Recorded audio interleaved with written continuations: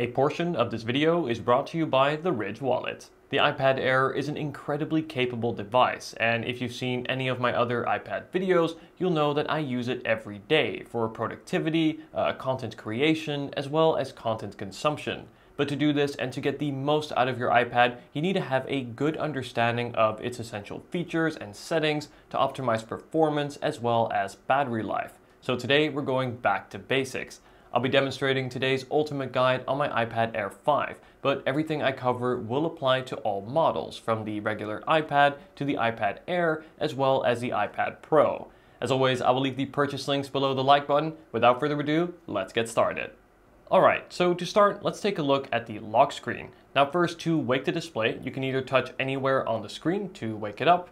Alternatively, you can also click on the top button that you'll find in the top right-hand side of the iPad, and this will bring us to the lock screen. Now this will look very similar to the iPhone if you've seen the lock screen there. We have the time, date, as well as any notifications listed here. Now from here, we can swipe to the right to quickly access a shortcut and open the camera app. This is great if you're in the moment and need to get a quick shot. And we can also swipe up from the bottom to unlock the iPad. And you can either do this using a passcode or Touch ID if you have it set up. If you have Touch ID set up, simply take your registered finger and then press and hold it on the top button to unlock the iPad.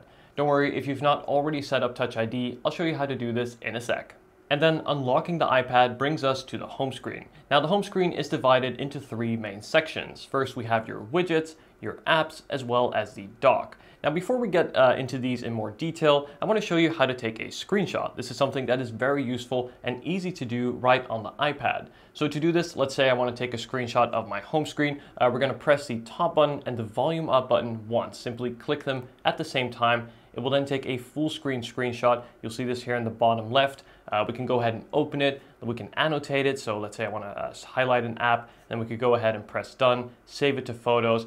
We can also share it here via the share menu in the top right and quickly send it to a friend or colleague. Let's go ahead and save it to photos for now, and we'll find this stored in our Photos app.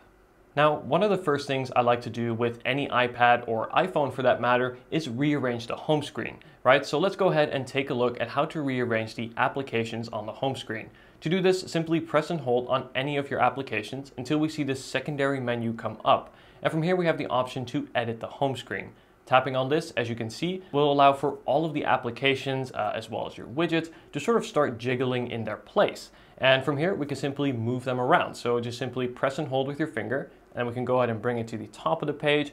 If say we want to move it over to another page, simply bring it to the edge of the display. We can even create a new page just for this application, bringing it once further, and then it'll be all the way on the right of the iPad in its own little home screen. Now we can also create folders by piling two apps on top of each other. So here, for example, we have the TV app and the Disney Plus app. These are obviously quite similar, so let's say I want these paired together. I'm going to take the TV app, drag it over the Disney Plus app, and as you can see, it will then have automatically created a folder titled Entertainment. And even within this folder, we can also rearrange the apps. As well as this, we can rename the folder by tapping on the title here. A pro tip is to store your most frequently used apps in the dock. Now the reason for this is that the dock will always remain static on screen. As you can see, regardless of which page of my applications I'm on, the dock will still be visible and those applications will always be there.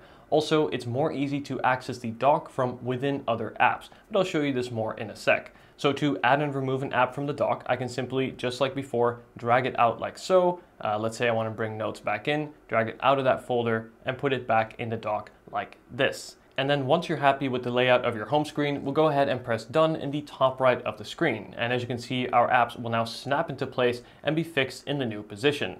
One other feature that I really like about the dock in particular is these last three applications here. Now you'll see they're separated by this little line here, and what this means is that these last three apps are actually your most recently used applications. So these will switch depending on how you use your iPad. This is great if say you're using an application on your second page, and to quickly find it again, simply check the top right of the dock where chances are it will be to more easily access. Now let's take a look at removing applications. So let's go ahead and remove, let's say the news app here. So to do this, we're going to press and hold just like before, but instead of selecting edit home screen, we're going to select remove app. And from here, we have two options. We either have the option to delete the application or to remove the application from the home screen. Now, deleting the application will, as the name suggests, delete it from the iPad and will also clear storage. This is great if your iPad is running low. Removing less commonly used apps is a great way to free up some storage. However, alternatively, you can also remove the app just from the home screen. So let's go ahead and select that option and show you what that does. So once I tap that, you'll see that the news application is no longer visible on the home screen, but it is still on the iPad. And to access it, we have to go into the app library, which you'll find on the very last page of your home screen. From here, we can go ahead and search for news. And as you can see, it will still be there and available for us to access.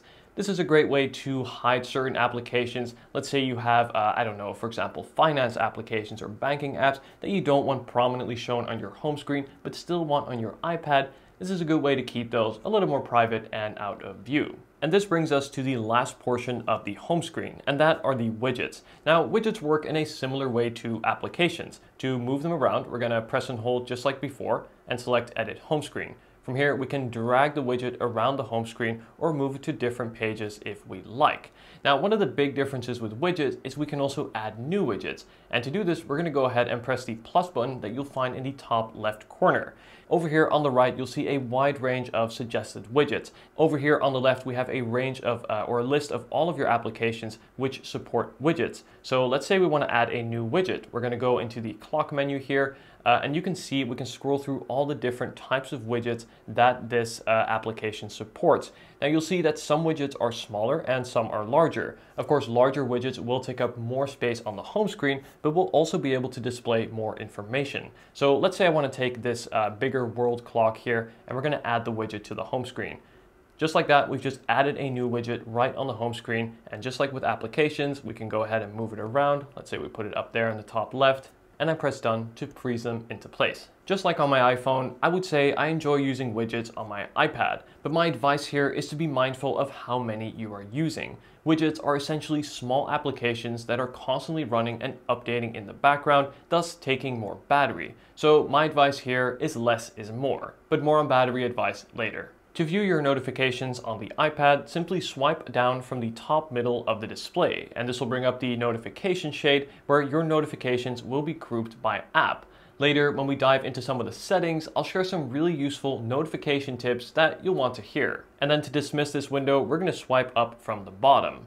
Next, we're going to swipe down from the top right of the screen to bring up Control Center. Now, Control Center is an easy way to access some core system functions, such as turning off your Wi-Fi, activating airplane mode, adjusting your brightness, as well as the volume. But I'll show you more on the Control Center in a sec, as well as how to customize it. But this is really a useful feature that I find myself using often. To access these settings, instead of going into the Settings app, simply swipe down from the top right of your display and adjust right from there.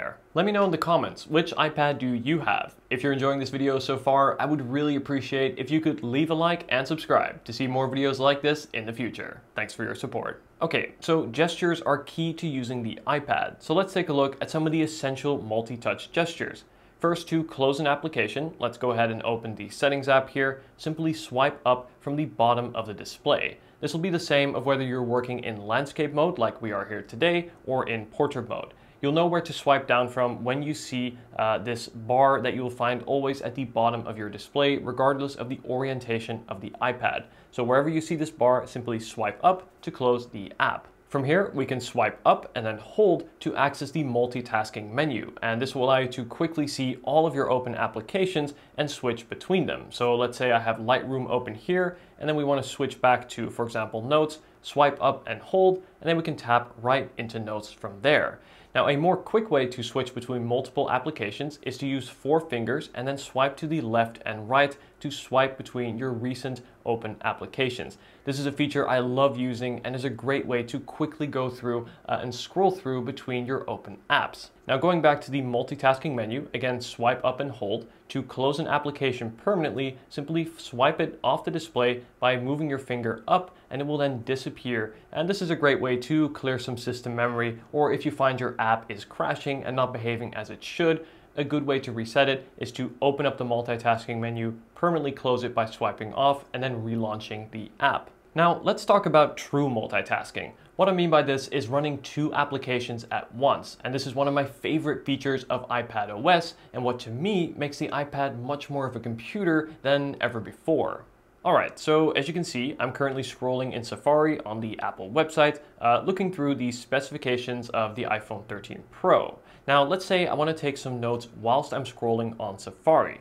To do this, I'm going to go ahead and tap on the three-dot menu that you'll find in the top middle of the display, and this will give us three options.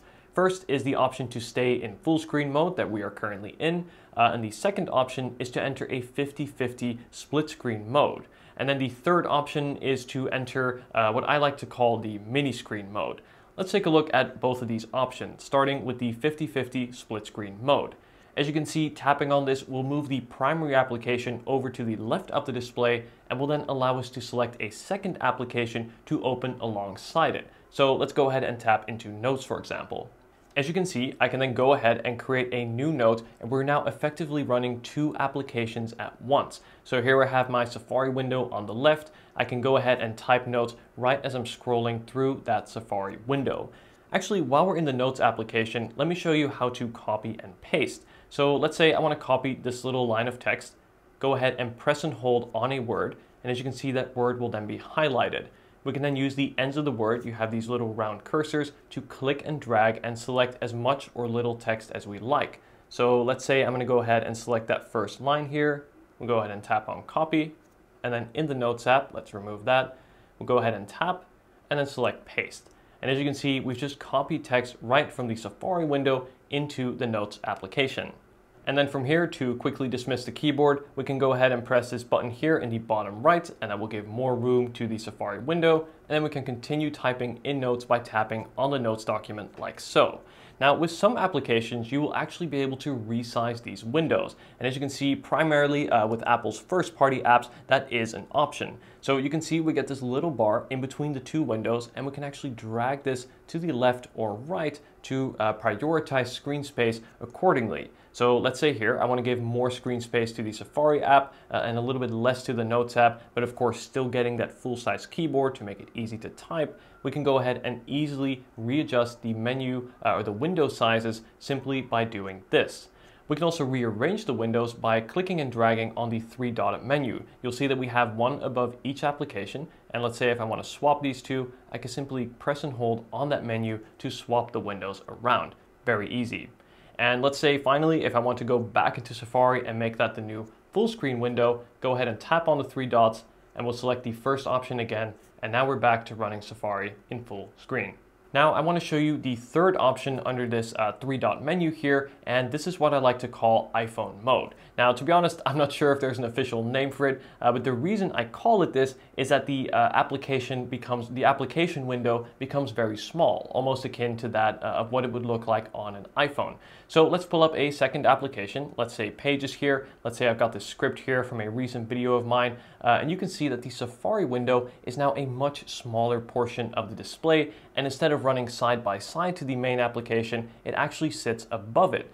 Now, this is great not necessarily to run two apps at once, but rather to quickly switch between two. So for example, I can go ahead and type on this main Pages document, and I can very quickly dismiss or bring back the second application, in this case the Safari window. You can see using the three-dotted menu, I can just swipe it off completely from the display, and then I can pull it back whenever I want using the arrow. And I can also bring it to the left side, bring it off the display, and bring it back. I use this feature a little bit less. I would say the one I use most is definitely that 50-50 split screen mode that we looked at earlier. But these are really good features that to me really help me get more out of the iPad, especially this 50-50 split screen feature, and really makes the iPad run more like a proper computer. Before we look into the essential settings to change to optimize your performance as well as battery life on the iPad, I first want to give a big thank you to Ridge Wallet. You guys know I like sleek and minimalistic design, and this is perfectly represented here with the Ridge Wallet. The carbon fiber 3K wallet uses lightweight and durable carbon fiber that looks super sharp. On the other hand, the Black Damascus wallet is made with this laser engraved stainless steel that feels reassuringly dense in the hand and looks especially great when reflecting light. Father's Day is just around the corner, and the Ridge Wallet is the perfect gift. These wallets let you carry exactly what you need, eliminating the need for a big bulky wallet. The wallets hold anywhere from 1 to 12 cards and also block RFID, which means they cannot be scanned from the outside. Now, as someone who often use contactless or tap to pay, this is a really reassuring feature to have. The carbon fiber 3K wallet can be purchased with a money clip or cash strap like I have here, where the black Damascus wallet comes with both in the box. Oftentimes with cardholder wallets, it can be difficult to access your cards, but this is not the case here. To access your cards, simply find the indent in the bottom of the wallet, then push up, and then you can quickly and instantly access all of your cards. Easy. To learn more, be sure to head to ridge.com/Dion and use the code Dion at checkout to get 15% off your order. Thank you to Ridge for supporting the channel. Now back to the iPad. All right, let's go ahead and dive into some of the essential settings to change on your iPad. So the first thing we're going to do is launch the settings application, and then we're going to scroll down to where it says display and brightness. There's a few really essential things that I want to show you in here. First is the appearance. Now, the appearance will let us switch between the light as well as the dark mode in the operating system. And you'll see that completely changes, well, the appearance. And I like to use both. While it is possible to switch permanently between one or the other, if you select this option here under automatic, it'll actually switch from light to dark mode based on either the position of the sun or on a fixed schedule. I like to get the best of both, as I find during the day the light mode is more pleasing to look at, whereas at night the dark mode is just a little bit, well, darker and therefore less straining for the eyes. So my suggestion is to use automatic and switch between both.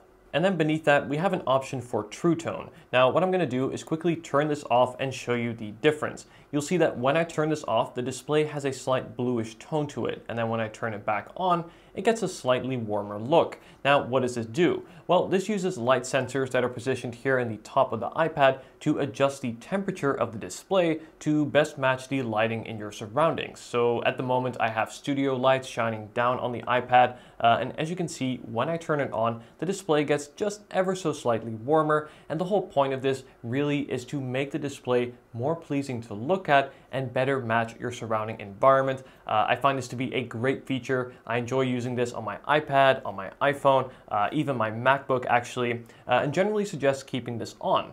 The only time when I suggest turning this feature off is when you're editing photos, as of course, since this changes the temperature of the display, it will also adjust the accuracy of the display. And when you're editing photos, you of course want it to be as well accurate as possible. So again, my suggestion is to use True Tone on most occasions and then only turn it off when you're editing a photo. Now, a quick way to turn this off, other than going into the settings app, is to use Control Center. So swiping down in Control Center, I can go ahead and press and hold on the brightness toggle, and here we can quickly toggle on or off True Tone. We can also change between the light and dark mode right in this setting, as well as activating or deactivating night shift. And that's what I want to look at next. So night shift is right here, this option here. Night shift is quite interesting. Let's go ahead and enable it for now. And as you can see, this heavily changes the color of the display. It gets this very orange, yellowish tint. But why is this and what does it do? Well, as the name implies, night shift is best used at night. Why is this? Well, blue light is one of the things that comes from any display in technology, and this can have a significant impact on your quality of sleep. For some people, it can even go as far as causing headaches. Night shift will literally limit the amount of blue light coming from the iPad's display, hence this orangish tint, and should hopefully reduce some of those effects. This is why, particularly at night, I suggest using night shift, as again, it will make the display less straining for the eyes to look at. Now we can go ahead and manually enable this permanently, but we can also set this on a schedule. So you can have it based on a time schedule or also with the position of the sun like we did earlier with appearance. But again, just like with True Tone, don't use this when editing photos as it will heavily impact the accuracy of your iPad's display. Beneath that, we have the auto lock timer. Now, as standard, this will be set to, I believe, 5 or 2 minutes. My suggestion is to keep this on any setting other than never. I would avoid using this setting for 2 reasons. First, of course, is battery life. If your display never goes to sleep, it will always be running, and that will heavily, of course, drain your battery. But the second is actually the life of the iPad. having the display on at all times will damage the screen and the iPad by extension over time. So making sure that your display automatically turns off, whether it be after 15, 10, or 5 minutes, is definitely going to make sure that that doesn't occur as often. So my suggestion is to put this anywhere from 2 to 5 minutes. Personally, I like to have 5 minutes as compared to my iPhone. On my iPad, chances are you're reading larger blocks of text or articles, and you don't want the display dimming while you're still using it. So I find 5 minutes to be the sweet spot. Next, let's take a look at the home screen and dock settings. So first we have the option to use large app icons. Now this is great if you have any eyesight difficulties. This will allow for larger icons, but as a result will also mean less icons per page. So enabling this means you'll have less available screen space to work with, but again, will make it easier to distinguish and see different applications. And beneath that, we have the option to choose what to do with newly downloaded apps. We can either add them directly to the home screen or add them to the app library only. Now I notice some people have this feature activated and are then confused when downloading applications as they won't appear on their home screen. Instead, they have to go all the way to their app library and manually pull up the application from there. I'm not sure why Apple offers this feature, but to avoid any confusion, it just makes more sense to have applications show right on the home screen, from which you can then move them around, and if you like, hide them from the home screen to just show in the app library. Speaking of the app library, we also have the option to show this in the dock. So if I go ahead and activate this, you'll see that the last application in the dock here is a shortcut to the app library. Useful if you find yourself using this feature often. Personally, I use it less, so I generally keep this off to save the space. What I do really enjoy using is the inclusion of suggested and recent apps in the dock. Now, we spoke about this earlier, where these last 3 applications are dynamic and will switch depending on which application you have used recently. So I definitely suggest keeping this on. But if you turn this off, again, it will clear some space in the dock and allow you to add even more apps. So earlier we talked about and looked at the control center, the menu that you can access from the top right of the display to quickly access those system functions. But this can also be customized. And to do this, we're going to scroll down to where it says Control Center in the Settings app here. And here we have several options. First, we have the option to allow or disallow access to the control center whilst using other applications. Now, I suggest turning this off as, again, I find this to be really useful to be able to access control center regardless of whether you are on the home screen or in the middle of another app. The only instance where I could see someone wanting to turn this off is if, say, you are a mobile gamer and need to swipe from multiple corners of the display and don't want to accidentally have your screen covered with a menu like this, in which case you can of course turn this off. And beneath that is where we can actually customize the control center. So this is split into 2 sections. So first we have the included controls, and these are the ones that are visible when accessing the control center.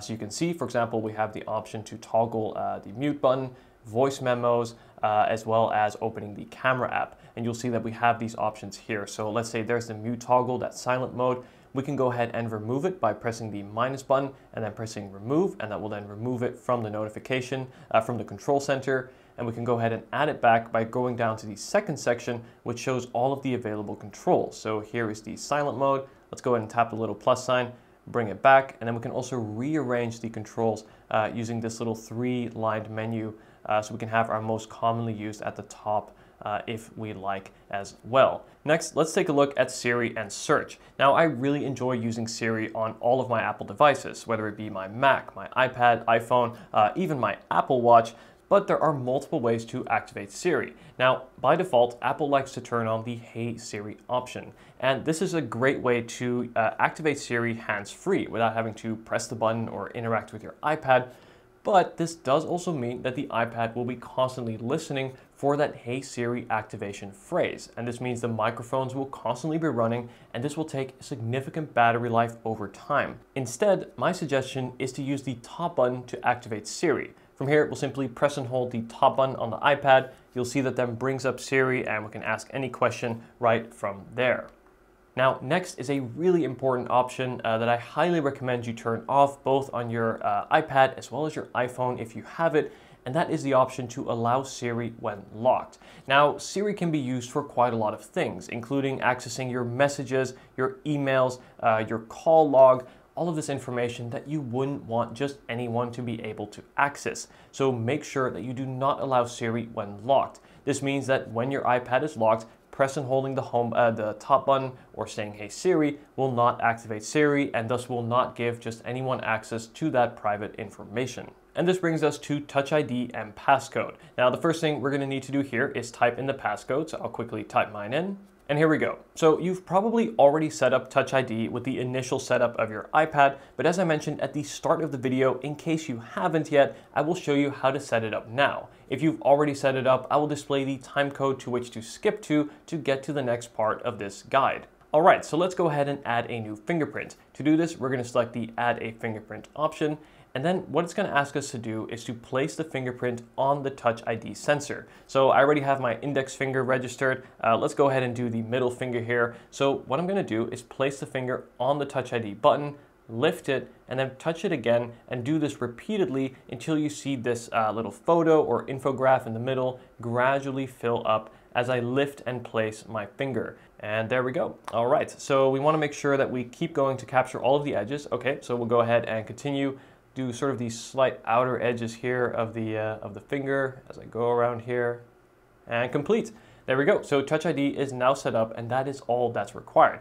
Now let's go ahead and do the test here, moment of truth. We'll lock the iPad, tap to wake the display. I'm going to use my middle finger, and there we go. It automatically works and unlocks. Touch ID is great. I wish Apple could somehow bring it back to the iPhone. I'd love to see an under fingerprint scanner like we get on the Galaxy S22. It's just so reliable and easy to use.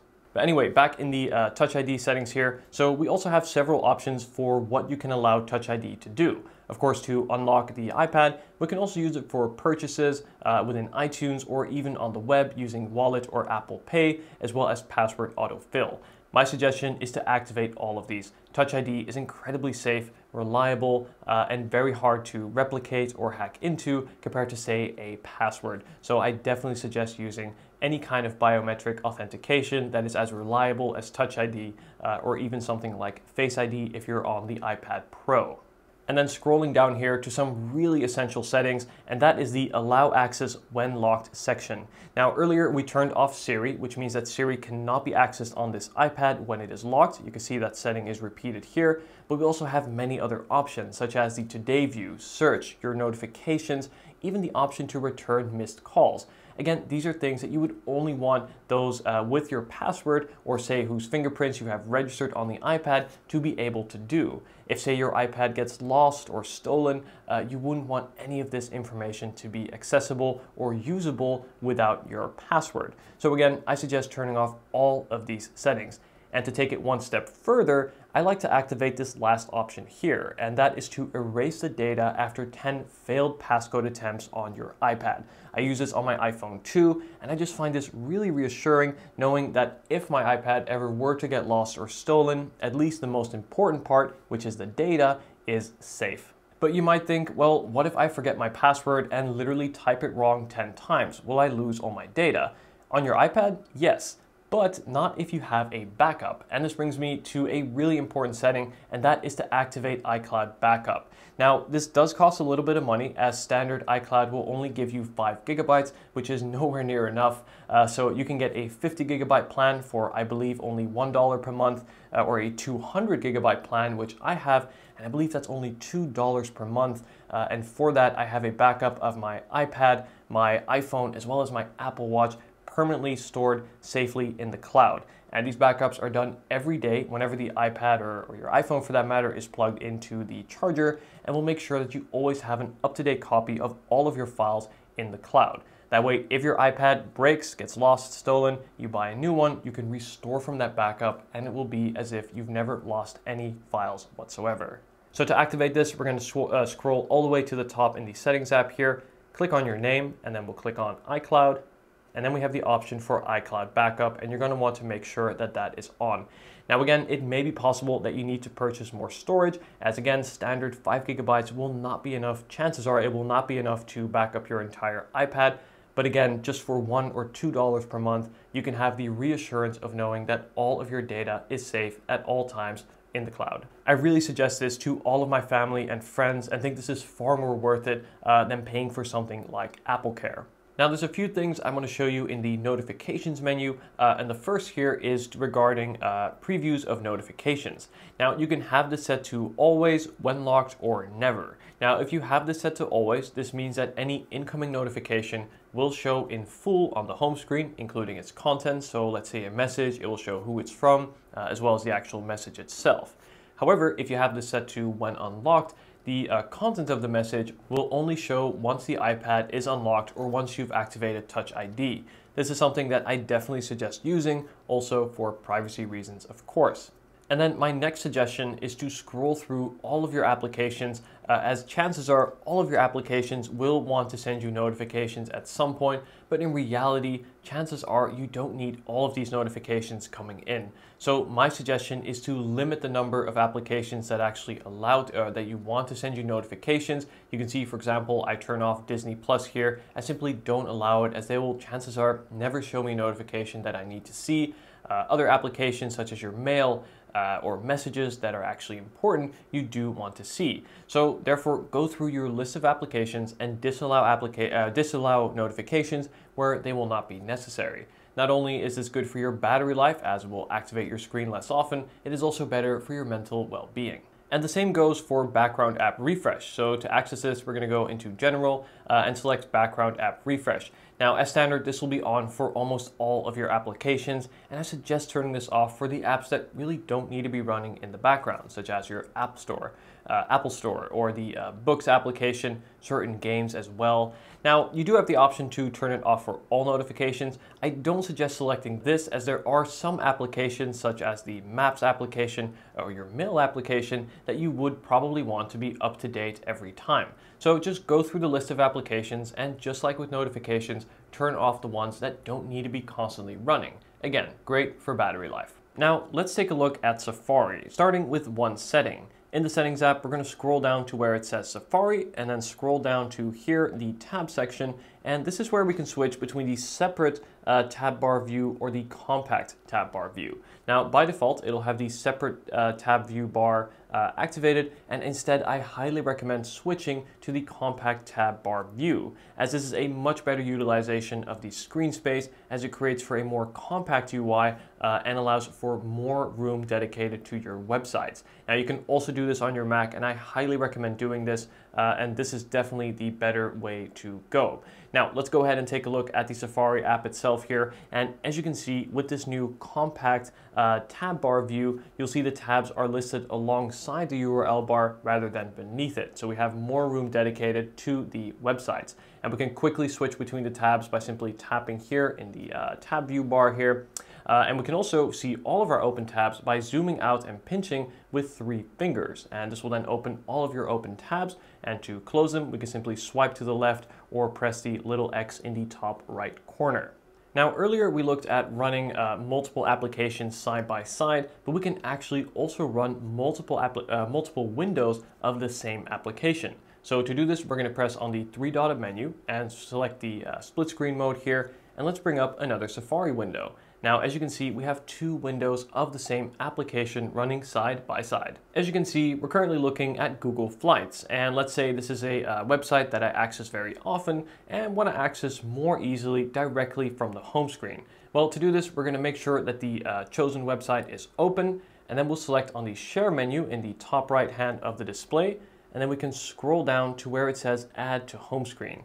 Now, as you can see, this will show us a preview of the icon as how it will show on the home screen. We can rename it, and then we can also see the URL that it will lead to. And then we'll go ahead and press Add. And then if we go back to the home screen, you'll see that we have a new icon. In this case, that is a shortcut right to the Google Flights website.